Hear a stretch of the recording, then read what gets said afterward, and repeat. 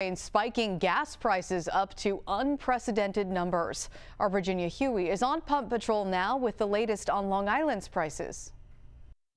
If you drive, chances are you've been feeling pain at the pump. Check out the price for a gallon of regular here at the Speedway in Hicksville. It's a whopping $4.19 a gallon. Prices are very high right now. Alex Monroy of Freeport says the skyrocketing gas prices are hitting his bottom line. He has to fill his tank every day to run his landscaping business, and every day the prices have been going up and up. It's ridiculous. The prices have gone right up. Last year, I bought it about $3. Now it's almost $5 each gallon. On Long Island, we've hit an average of over $4. The last time we hit that mark was back in 2013. In fact, our average is actually 10 cents higher at $4.10. That price, $1.31, more expensive than it was just 1 year ago today on our island.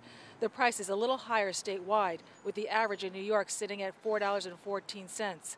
The national average for a gallon of regular is $3.92. And some analysts warn it's possible that the national average could eventually surpass $5 per gallon, especially if international sanctions lead Russia to curb oil exports.